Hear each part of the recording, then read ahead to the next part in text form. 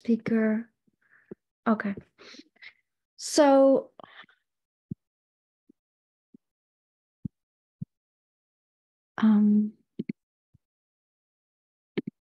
yes, I don't see any questions on the chat, but I was going to make a comment on, and I'd like to have your opinion on this. Yesterday and all the other times during meditation, you always give this advice of taking a long in breath and out breath. Yeah. And what we know from science is that when you take long exhales, it actually puts pressure on the heart, and this sends a signal to the brain to slow down the heart. But when you take long inhales, it does the opposite. So this would mean that for meditation, one should take longer exhales than one takes inhales. Do you agree with that? That the exhale should be longer than the inhale in order to slow down the heart and calm the mind? My experience, and I check my blood pressure after the way I explain, you long inhaling and long exhaling all the way, all the time. If I do it 5 minutes and then check my blood pressure, I found the pressure is quite low. And therefore, from this experience, I tell people take a deep inhaling and make deep exhaling until all the air in your lungs is gone. So each time you do this, you will get lung full of oxygen and you empty that air when you breathe out long. So that when you breathe out every air, all air in your lungs, during that long exhaling, certain amount of carbon dioxide builds up, which dilates the arteries and veins. And then if you breathe in, take a long inhaling, you will get lung full of oxygen, which goes through these dilated arteries throughout the body. That is what I studied, I read somewhere, and that may be what is happening when I do this exercise, when I breathe like that. Mm-hmm. Thank you, Bhante. Okay. I don't see another question in the chat, so maybe I'll start the conversation regarding to your Dhamma talk from yesterday. Very good. About sensual pleasures. And it seems to me like one can be actually too rigid about rejecting sensual pleasures, that one has to know where to draw the line. For example, you yourself, you went to museums in Italy and you visited many beautiful places, and that is looking at beautiful art is a form of sensual pleasure, but not necessarily an indulgence. How does one know not to be too uptight about this? Okay. Now, when you talk about sensual pleasure, anything that pleases your senses and then that arouses your desire is not productive or not supporting our spiritual growth. Any desire of any kind I remember reading a Buddhist story. One day, a monk smelled a flower. Then, this is a story, smelled a flower. Then a deity came that this monk was a thief. Then the monk said, well, I did not touch the flower. I did not pick the flower. I let the flower be on the tree. It is so beautiful, full of fragrance. I simply smell the fragrance. Then the deity said, that is the stealing. If a layperson did that, that's okay. Because many lay people generally have desire for smell, taste, touch, and so forth. You are a monk, an arahant, and you are not supposed to have this kind of pleasure, which may ordinary people have, but you should not have it. See the subtlety of desire, and therefore, uh, ordinarily appreciating beautiful piece of art in museums, ancient things, rocks, so many beautiful things. Uh, Therefore, this is a very innocent kind of appreciation. But that would dissuade, that would take away your real, deep, equanimous mental state, equanimity. Therefore, when we talk about, of course, ordinary people cannot go to that extent. But this is called going against the current. Patisotagami. My discourse yesterday was Anusota Sutta. Anusota means going with the current, going with the grain, going with the air. This is going against the current. And therefore, these are the two, you can draw the very sharp line between these two. There is no nebulous state, unclear, uh, inconspicuous state there, a line there. Things is very clear. So the difference between ordinary person's mentality and the enlightened person mentality uh, is very, very clear. In order to show that, that discourse I used yesterday, one who crossed over the five kind of floods, four kinds of flowers, Kamoga, Bhaoga, Dittoga, Avijjoga. Oga means floods. Kamoga, desire,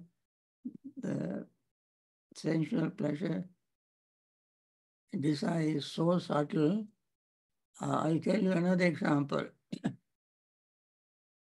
Suppose I like to eat certain kind of food,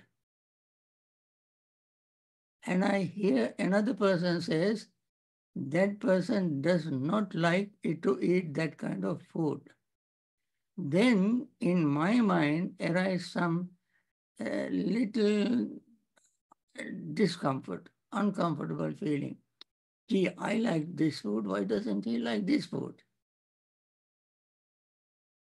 That means I wish what I like, others also to like. It doesn't happen. But the subtle desire is there, the music that I like to hear, I want everybody to like that music. It doesn't happen that way. But when I like certain music, and others don't like that music, then there will be some disappointment in my mind because I like everybody to like what I like. Therefore, this this is very subtle uh, desire. This is what Buddha said in uh, Satipatthana Sutta and so forth. When he explained not to get what one wants is suffering. I want that person to listen to the music that I like, but he doesn't listen to it. He would do something and he would listen to he would be listening to something else. So he doesn't like music at all. So therefore, when the others don't like what I like, there arises certain amount of desire, a disappointment, resentment. Why? Because the desire is so subtle. I want everybody to like what I like. That is how the anusotagami. I want to go along with the current, and I want everybody else to go along with the current. You see, I hope others also have questions. Yes, Bhante, we have some. Is chanting considered a ritual? Like when we do chanting, is it considered to be a ritual? Uh, what the person wants to know. When we do some chanting, sometimes we do some chanting before meditation. Is that considered to be one of the rituals? Is that considered a ritual? Well, that depends on what to chant, what to recite. If you recite the qualities of the Buddha, Dhamma, Sangha, that is a reminder of the attributes of the Buddha, which is what you call a part of meditation. It is called anusati, reflection or remembering the qualities of the Buddha, Dhamma, Sangha is a part of meditation. Anusati Bhavana. That is not a ritual. And that definitely helps us to gain concentration, develop our wisdom, and understand the depth of the Buddha's uh, wisdom, enlightenment, and the purity of Dhamma and purity of noble disciples, Aryan disciples, those who are from Sotapanna to Arhathood, they are called Aryan disciples. They are purity, Dhamma's purity, Buddha's purity and wisdom. All these are uh, support the supporting factors for the practice of meditation. Therefore, they are not rituals. But if we recite something not directly pertaining to the Buddha Dhamma Sangha, just it sounds beautiful, and thinking that it will bring us merits, and that merits will help us to attain liberation. That's a ritual. So what it depends on what you chant. Okay. Thank you, Bhante. The next question is again about meditation in breathing. If we keep taking deep in and out breath and we maintain this all the time, at what point can we attain the jhanas? Okay. That's also a good question because when you take deep breath, inhaling and exhaling, your mind becomes calm, relaxed, and peaceful. Your hindrances will not invade your mind. Uh, the moment hindrances totally subsided from your mind, that moment you attain jhana, the first jhana, and you will be fully aware of that first jhana. You may have at that time very beautiful thoughts of letting go of desire. You will have a very beautiful thoughts of loving friendliness, metta feeling. You will have a compassionate feeling. These are not verbalized metta, karuna, mudita, and so forth, not verbalized, but the feeling. You will have then the mind is calm, relaxed, peaceful, free from hindrances. Then you gain concentration. That is the way you gain concentration. Thank you, Bhante. The next question is how to not cling to objects arising through the five senses and the mind. So how do we not cling through the five senses and the mind, and then how do we stop mental proliferation in daily life? Okay. It is not ordinarily easy for somebody to uh, prevent mental proliferation from arising. It is not very easy. In ordinary life, while you are walking, talking, and so on. You can do this particularly during the time you meditate. Other times, it is difficult.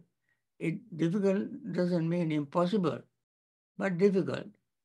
And therefore, one who has trained the mind to prevent or stop proliferation, mental proliferation, then it becomes naturally easy. Mental proliferation arises as Madhu Pindika Sutta explained. We have senses, eyes, ears, nose, and so forth, and sensory object. When these two come to the consciousness arises, then feeling arises, contact arises, then feeling arises. When feeling arises, perception arises. When perception arises, we think about it. And when we think about it, that is the time mental proliferation start. And then the person will be carried away by the mental proliferation through the eyes, to ears, and so forth, through the senses. And therefore, if one sees this procedure, this process from eyes and visual object coming together and so on, in meditation, and if we keep training ourselves in that practice again and again and again, then in ordinary life, in day-to-day life, when you are involved in certain things, as soon as the mental proliferation begins, you can detect it and then nip in the bud. If you have not trained yourself during meditation, then that will happen, that proliferation will happen very easily. And you will be, you know, you will be carried away, you will be suppressed by the proliferation. Okay? Thank you, Bhante. Yesterday you talked about the asawas. You talked about the influxes. Would you please elaborate more on the anusayas, the underlying tendencies? How are they different from the asawas? Okay. Anusaya is what underlying tendencies. For example, we can say, suppose you sit in certain place, sit on a chair or floor, wherever. And when you sit, your heat would radiate into the seat, and seat becomes warm. When you get up, still the heat will remain on the seat for some times. Even when you get up, the seat will remain warm for few seconds. That is like anusaya. Anusaya. When the major defilements are over, their residues will remain. Those residues are called anusaya. And sometimes even arahant who have overcome their asavas may still have some anusayas. For example, there was one monk called Philinda Vacha, an arahant, fully enlightened arahant, overcome all defilements. But he used to address people using certain low, the words used for low caste. In India, there were, as you all know, there was a caste system. In the rest of the world, especially West, you have a class system, class differentiation. India had or still have caste distinction.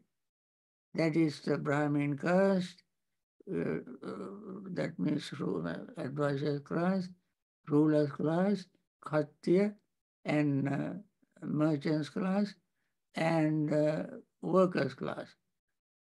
So the below workers' class, there was another class which is called untouchables.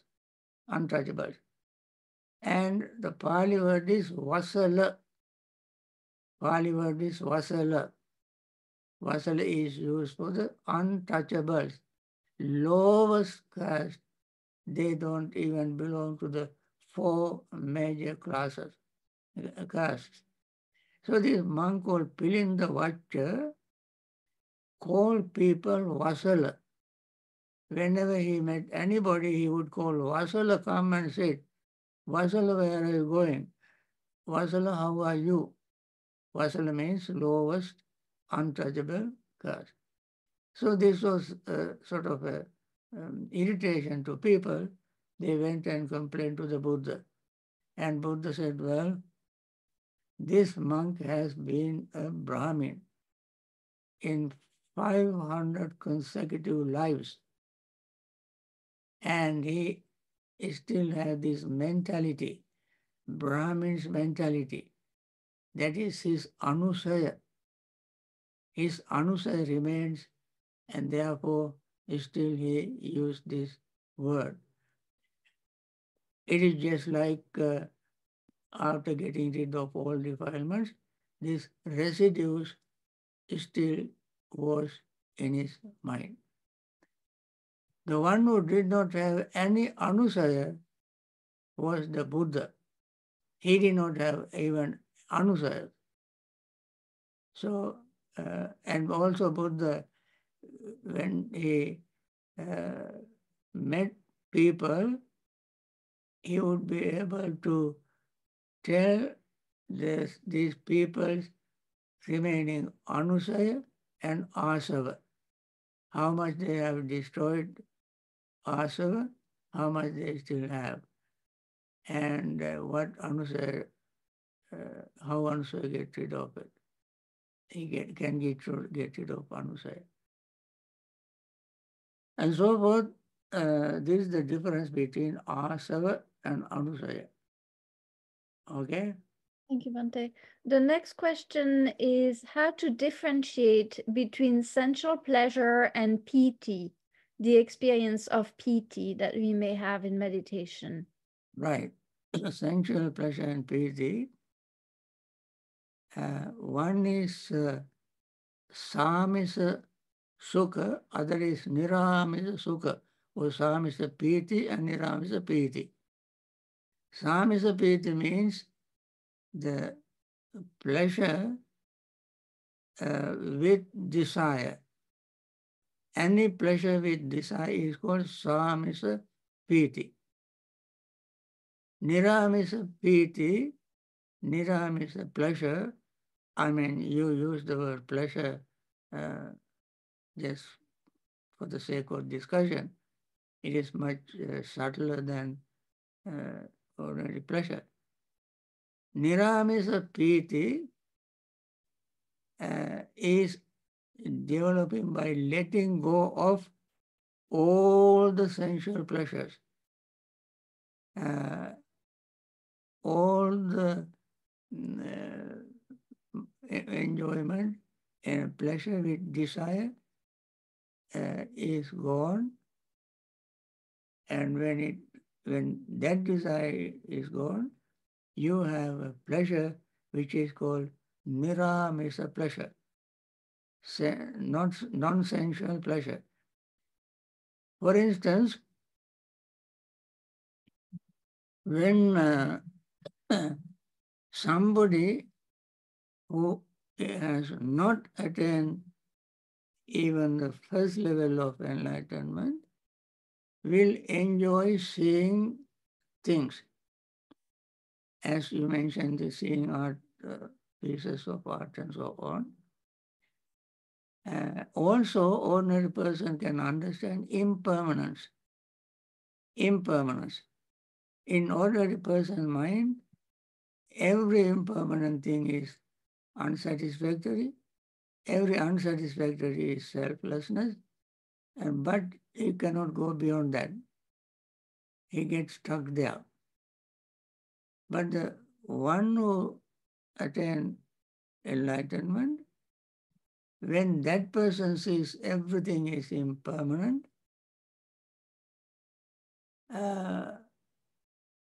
then the person will not have suffering. Every impermanent thing is suffering. But for enlightened person, every impermanent thing is not suffering. Every impermanent thing for him gives him a pleasure, because whatever that person experiences is disappearing, impermanent. So the mind will be always in a peaceful state, And therefore, even though the same object is watched by two, unenlightened person and the enlightened person, unenlightened person sees impermanence and then unsatisfactory and selflessness, and then gets stuck there. But the enlightened person sees impermanence and not getting involved in this pain, suffering, and he sees everything, all the aggregates are impermanent, all the material things are impermanent, therefore there is nothing to change his realization. That gives him a pleasure. So, therefore, the ups and downs, he walks charanti visame samam. He moves along with on the path which has dips and bumps. Dips and bumps doesn't make his attitude, feeling different. Whether it is dips or bumps, high or low, he remains equanimous. That is why in Mangala Sutta, last stanza says, Puttasya lokadhamme chittang yasya na kampati asokam virajam Hemang, etam mangalamuttamam.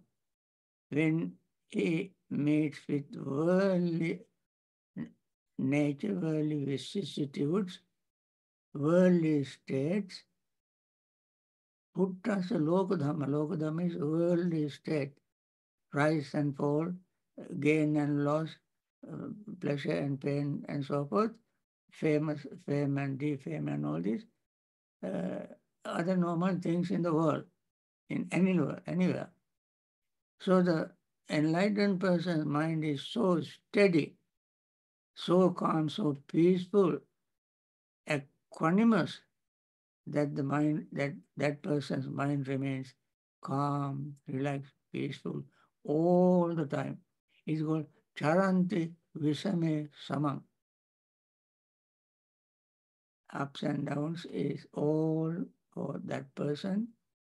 Does not create different ripples in mind, different mm, thought waves. Now, I can spend little more time for one more short question. We have One question. one advice question. What's the best how to best spend our time in retirement? Should one take a hobby or something to focus the mind? What's your advice for somebody that's about to enter retirement? How should they occupy their time? Yeah, that's very good advice, very good question. I'm retired. So I can I can give you very good advice from my experience. Yes,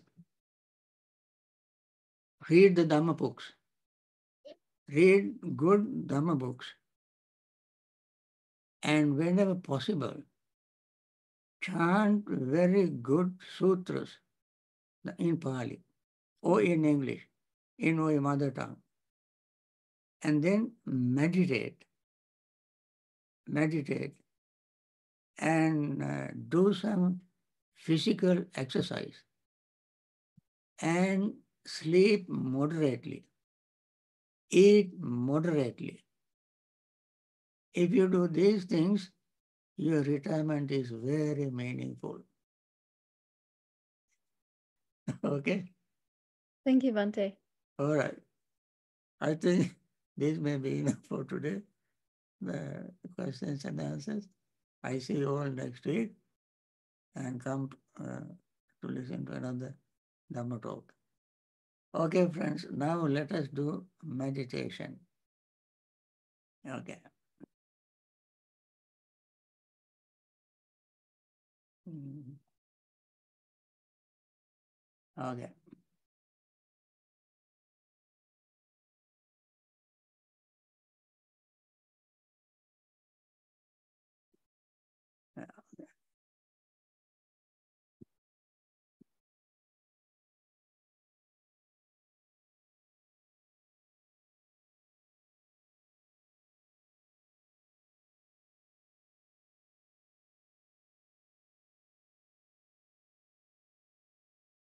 Oh my goodness.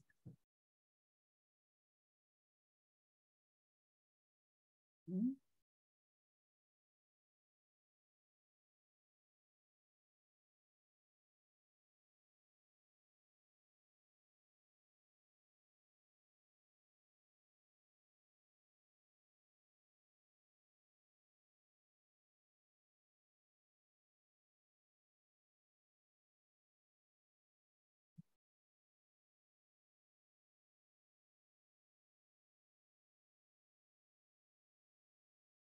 Hmm.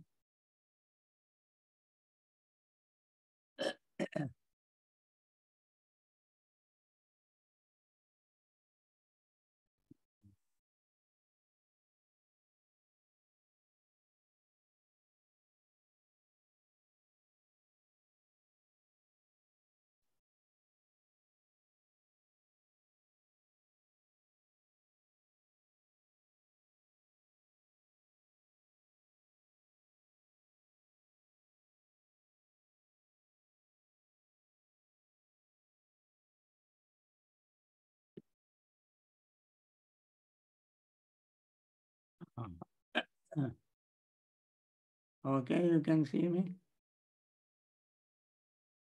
Yes, we can see you, Bante, but we can't see the slides. Ah, here it's coming up. Yes, we can see it. Okay. May all beings be happy and secure.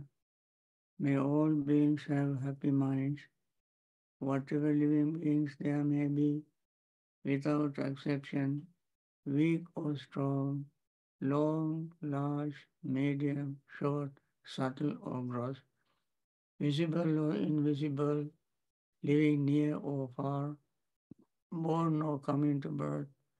May all beings have happy minds.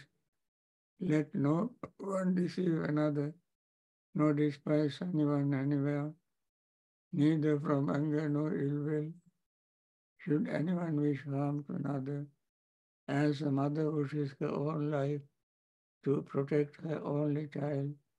Even so, towards all living beings, one should cultivate a boundless heart. One should cultivate all the world a heart of boundless loving friendliness, above, below, and all around, unobstructed, without hatred to resentment, whether standing, walking, sitting, lying down, or whenever awake. One should develop this mindfulness. This is called divinely dwelling here, not falling into erroneous views, but virtuous and endowed with vision, removing the sorrowful sensual pleasures. One comes never again to birth in the womb. Okay. Once again with this metta thought, let us begin our meditation. I hope you all remember, even during this discussion, we mentioned uh, what we are supposed to do in meditation. So please remember them. And I try to stop talking so that we will have more time to meditate. As I mentioned yesterday, even after ringing the bell, if you like to continue your meditation, you may do so, and I wish you very successful practice.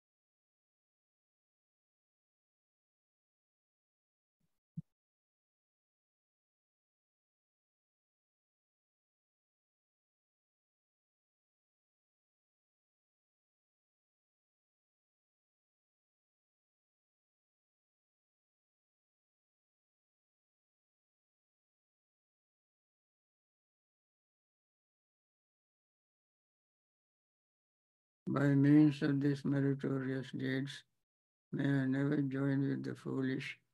May I join always with the wise until the time I attain Bhavana. May the suffering be free from suffering. May the fear-struck be free from fear. May the grieving be free from grief. So too may all beings be. From the highest realm of existence to the lowest, may all beings flourishing in these realms, with form and without form, with perception and without perception, be released from all suffering and attain to perfect peace. Excellent, excellent, excellent. Dear friends, I think this ends our today's session, and I'm glad that you all came. Let us share our metta with all living beings. First of all, I want to share metta with all those who are in hospitals, even homes, suffering from various diseases, sicknesses, and taken care of by various compassionate doctors, nurses, hospital staff. May they recover very soon and find place, time to meditate and liberate themselves from samsaric suffering. May the doctors, nurses, hospital staff who take care of these people, risking their own life, sacrificing their comfort, may they find time to practice meditation, focus the mind on Dhamma, and liberate themselves also from samsaric suffering. All those who have lost their loved ones and grieving, may they be free from grief, find time, place, moment to meditate, and may they also be free from all kind of samsaric suffering. May all others who are in various places in trouble spots, war zones, discrimination, poverty-stricken area, and may all of them find time, place, moment to practice meditation and understand the nature of Dhamma and find peace, practice meditation, and liberate from samsaric suffering. May all those whose categories I have not mentioned, all of them, all over the universe, in all 10 directions, be well, happy, and peaceful, and liberate from samsaric suffering. Okay. So that is the end of today's session, and see you next week. Thank you, Bhante. Sadhu, sadhu, sadhu. Everyone Sarnai Bhante. Everyone, Saranai. Thank you, Bhante. Deva Bhante. Sadhu, sadhu, sadhu. Sadhu, sadhu. Thank you.